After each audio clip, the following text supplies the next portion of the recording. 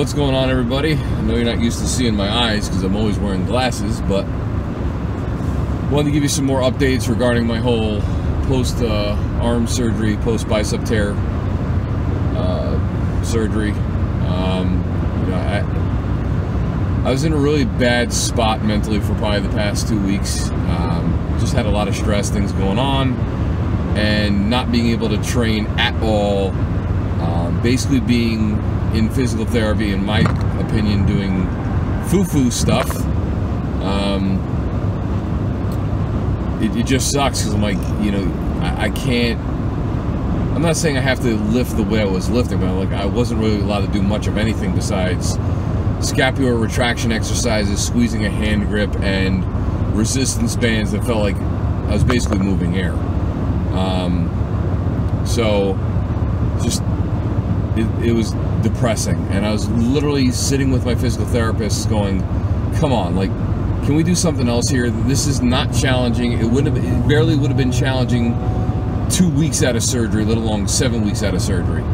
And I know, listen, they got to cover their asses, but like until the surgeon approves us or gives us the green light, you know, this is kind of going to be the routine. My whole physical therapy session was taking me 15 to 20 minutes to complete all the exercises that they were giving me, and then them doing some manual stretching,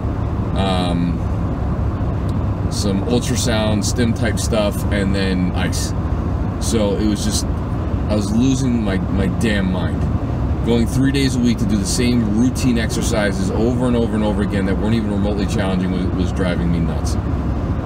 So with that being said, today I just left the surgeon's office. I'm on my way home.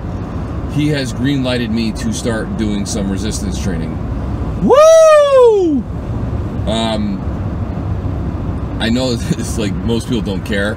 They look for reasons not to work out, but I love it way too much.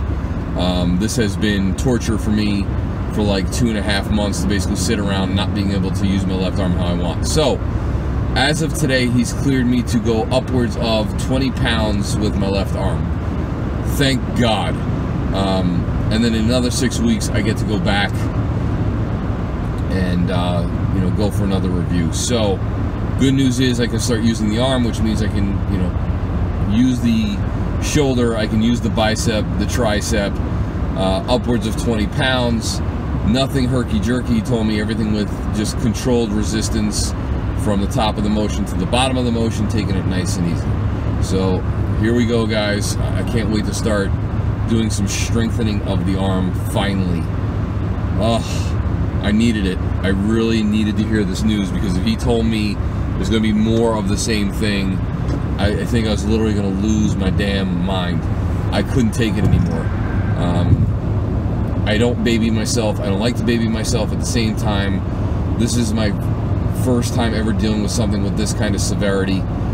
So I didn't want to re-injure myself, but my thought process is and was that, you know, for someone who has the lifting experience and things that I do, everybody moves at a little bit different pace. So though my tendon tore, it's probably still stronger than most people after suffering their tear, because it's accustomed to being under way more stress and strain than your average person. So I was getting to that point of almost like, if they're not going to let me, I was like, I don't know if I should kind of do something on the side and not say anything and just see how it feels. But he told me as long as I'm not having any pain, upwards of 20 pounds. So finally I can start trying to rebuild the muscles in this arm instead of looking at this stick that is left. By the way, I shut the map off. It's still talking. Isn't that great? But good news is we have the green light to start doing some sort of resistance training now and again.